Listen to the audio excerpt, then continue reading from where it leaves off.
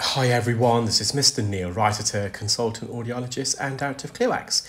Thank you for joining me in this interesting case. It's of a patient who suffers from Parkinson's, and for that reason they had a slight head tremor, which made it a bit more tricky. And I decided to use the WAXscope for that reason, for the fact that the speculum can help stabilize the ear canal and the tremors, and it really helped. You probably still notice a slight tremor. You can see it's like just there in view, but I found it to be a lot more stable and compared to the iCLEARscope. I have previously treated the patient last year with the iCLEARscope, so we did manage, but the WAXscope actually had its advantages in this case. So I've removed the lateral plug of wax and skin. I'm just going around the edge. I just want to remove some of this surface coating, dead keratin wax, because the patient wears a hearing aid, and I just don't want the soundboard to be occluded with wax as they're inserting the hearing aid. So just trying to remove as much as we can.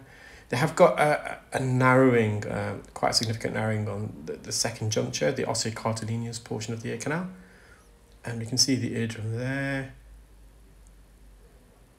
Just having a good nosy around, just want to see the attic just to ensure there's no attic retraction. This is the right side. So again, you probably can see a slight tremor there, but the WAXscope really helped to minimize that.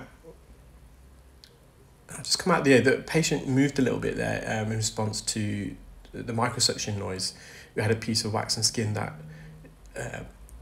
it went up the suction tube, and it made quite a loud noise. It wasn't clarinetting, but it was just a sudden suctioning of the wax, so it just came out, re-entered, just again stabilizing the ear.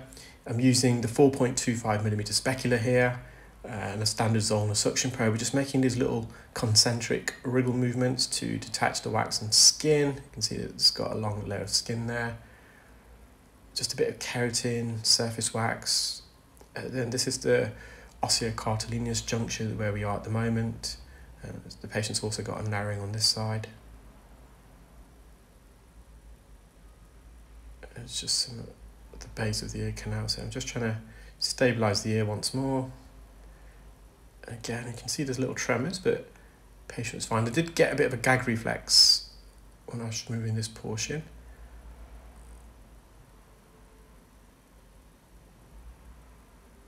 I think for that reason we might have decided not to continue any further to the gag reflex, but see the eardrum there. There's no attic retraction, just have a look in that direction.